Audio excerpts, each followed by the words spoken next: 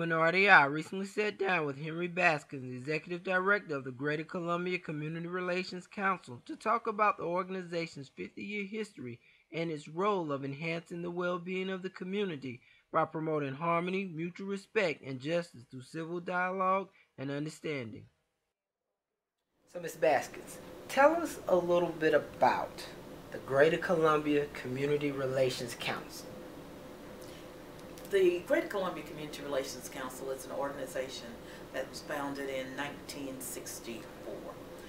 It was founded because there was a lot of turmoil in the community in the mid-60s. The United States was busting at the seams with racial discord, riots in the streets. And Columbia was one of the few places in the South of any major size that did not have riots in the streets. And we believe it's the founding of this organization that had a lot to do with that. The business community came together along with USC and the governmental agency, mainly the City of Columbia, and decided that we don't want our city torn apart. So what can we do? They invited some business leaders, 25 Caucasian business leaders, to sit around the table to talk about how do we keep Columbia from being a Birmingham or a Selma. I'm not sure who this statement should be credited to. I don't know whether it was Lester Bates or whether it was Hyman Rubin, two of our founders, that said, folks, we're looking around the table and we're talking about not exploding because of racial divide. Shouldn't we have some black people around the table? And they decided then that yes, we do. So they invited 25 African American leaders to sit around the table as well. So it was 50 of them meeting. Had no place to meet in the 60s. No place that would accept a black-white group in the 60s. So Tom Jones, who was then the president of the University of South Carolina, said, let's meet at the USC. And that's where they met, and they met there for years. And what they did was sat around the table. I understand that some of the conversations were very contentious, but they had one rule. We make a decision in this room, and when we leave this room, as a man, and they were all men at the time, we will stick by that decision.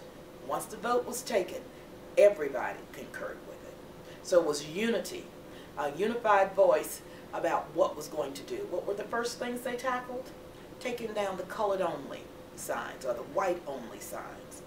Next, they talked about hiring African Americans in places where African Americans were never hired before, would not even be considered for hire. But this organization decided that that's what we're going to tackle, and they brought down the walls of segregation, and through backroom discussions, quietly, peacefully, and with a lot of consideration involving the whole community. Okay. Nowadays, what has the mission changed, or you guys still following your founding mission? I believe we are. When I took over the organization in 2012, one of the things I did was go through the history of the organization. And I found where the purpose of the organization, as stated on its charter, was to help with good community relations and to help ensure equal economic opportunity. It was very interesting to me that an organization founded during the civil rights movement had no mention in its founding mission about race. I think our forefathers were very forward-looking. I think they understood, and I don't know how well they understood it, but I believe they understood that there were going to be other things that divided community that had nothing to do with race, and economics was going to be the major issue. Okay. What are some of the things that you guys focus on now? We still do fair housing seminars. We still work with cities and counties in the Midlands to educate people on fair housing. We believe that everyone has a right to fair housing, and if you recall some of the 70s, even the 80s, there were people who were doing racial profiling or steering people away from certain neighborhoods. We don't want African Americans in our neighborhoods, and that's illegal. The federal government has said it was illegal. State government regulation says it's illegal. So we educate people on the subtle ways that those things can still be actuated in a community. Sometimes people do it not understanding that they're breaking the law. It's not malicious, they just don't understand that they are breaking the law. So we educate them on this is what you can and cannot do according to the laws of the land. One of the other things that we do a lot of is when there is a divisive issue in the community. We put on educational forums. We bring both sides of the issue together to talk about what is right for this community. You have the yes and you have the no. It's always done in a civil format, and I believe that's a good way to educate people when they hear both sides of the argument at the same time, and each side has a chance to rebut what the other side has said. That's a good educational process. We have what we call a FBI, a faith-based initiative, where we've brought a group of pastors together, and their heart is to deal with what we see going on with young people in the Midlands. A lot of youth violence, a lot of negativity around the youth in our community, as in a lot of other communities.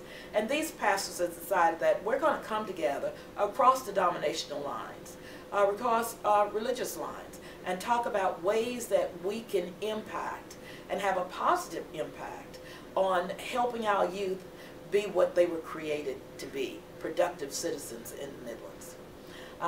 When I talk about the youth and fair housing, I also need to talk about what our board has championed, and that is there are political issues throughout the Midlands and throughout the states.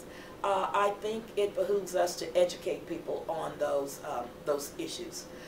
Not make any decisions on the issue, but to educate people on what those issues are.